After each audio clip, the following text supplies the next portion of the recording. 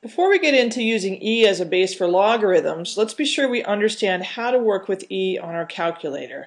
Follow the steps on this media link and use your calculator to compute each of the items in the table. What we're going to be working with is really e to the x, so it's an exponential function with e, the number e, as its base. On your calculator, you're going to be looking for e to the x, which is in blue. It's a second function above the ln function, which we're going to learn about in just a little bit.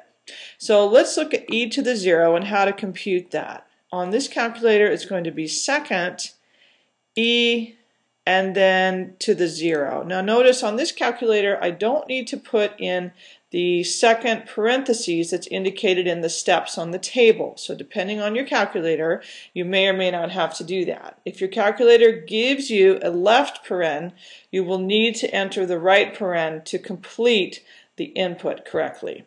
So now I'm just going to press enter, and that's going to give me a result of 1 for e to the 0. Let's try e to the 1. So second ln, which gives me e to the 1. And then again, I don't need the parenthesis on this calculator. I might on a different calculator. 2.71828, this is e. This is the number that was mentioned at the top of the page.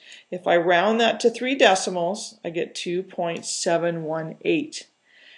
Moving on, we have e to the third. So I'm going to enter e to the third on my calculator.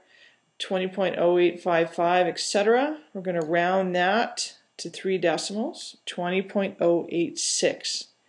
We'll do one more here, e to the fourth, 54.598, and that is rounded to 3 decimals. Now let's try something a little bit different. We're going to evaluate e to the -1 power, and again on this particular calculator, the way that the exponent is displayed here as an actual exponent, I do not need to enter the second parenthesis. If your calculator doesn't display this way, you will need that second parenthesis. 0.36787, let's round that. That gives us 0.368. Let's do another one, second, and then -2 is our exponent. Enter, 0.135, rounded. Now let's work with a coefficient, 3 times, and I don't actually have to enter the times. I can just enter e to the fifth, press enter. I get 445.239, that's rounded to 3 decimals. And then let's look at the last one, -4 e to the 7, enter. I get -4386.533, rounded to the third power.